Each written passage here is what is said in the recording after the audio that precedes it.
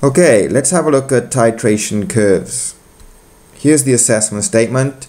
So we need to be able to sketch graphs of pH against volume for titrations involving strong and weak acids and bases. Before we look at the graphs, let's look at the definition of equivalence point. The equivalence point is when stoichiometric amounts of acid and base have reacted together. Okay? And just a quick word about titrations. A titration is where you run a solution of unknown concentration into a flask, and in the flask you have your known volume and known concentration, and then you can calculate the unknown concentration of the solution in the burette. Okay? Right, so let's start looking at the titration curve from a strong acid and a strong base.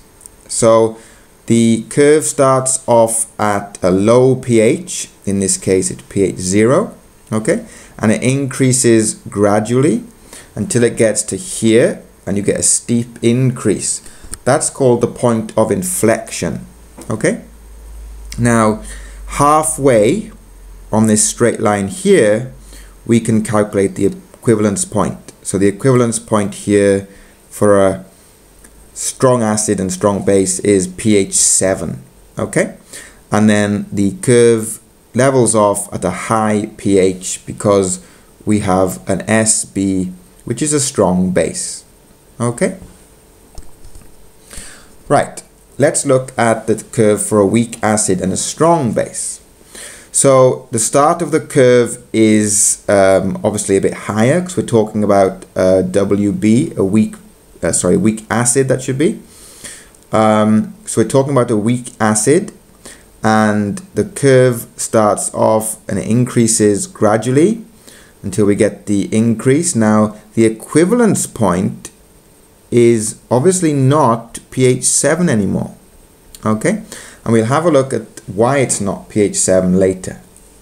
Now the important point to note here is we have this called the buffer region, okay? Now in the buffer region, what's happening is the solution is resisting a change in pH, okay? If you remember the definition of a buffer system, okay? Now there's one more thing we can do. If we measure halfway, okay, between the equivalence point and the start, and we could draw a line straight up like that, and then across the half equivalence point, okay, which is measured in the volume, okay, along the bottom, the half equivalence point here, and then go across there, and you can determine the pKa of the weak acid, okay, and we will look at an example later where we do that, okay. So some points to note: the pH at equivalence point is around 9, okay. There's a buffer region, which we just looked at, and the pKa can be determined at the point where half the acid has reacted with base. So at this point, we have equal quantities of weak acid and the salt, okay, which makes the buffer solution, okay. Right, next is the strong acid and the weak base, okay. So we start off with a low pH because we're talking about a strong acid, okay, and again the pH increases gradually until we get the point of inflection. Now the equivalence point is below 7, less than 7, okay. We could say that's around pH 5, isn't it? Okay, so the pH at equivalence point is around 5, and then it levels off at around, what's that, pH, between pH 8 and 9, okay, because obviously we have a weak base, okay. And the last one is a weak acid and weak base. In this case, we're adding the acid to the base, so we start off with the weak base up here, pH around 8, 9, 10, pH around, say, 11, okay. We start at pH 11 up here, and then we come down, and the equivalence point is pH 7, okay, for a weak acid and a weak base.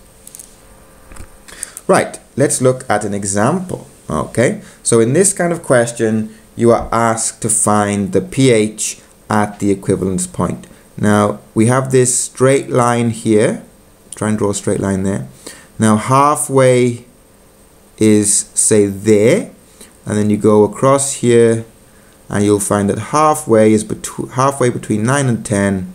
So, the pH at equivalence point is around 9.5.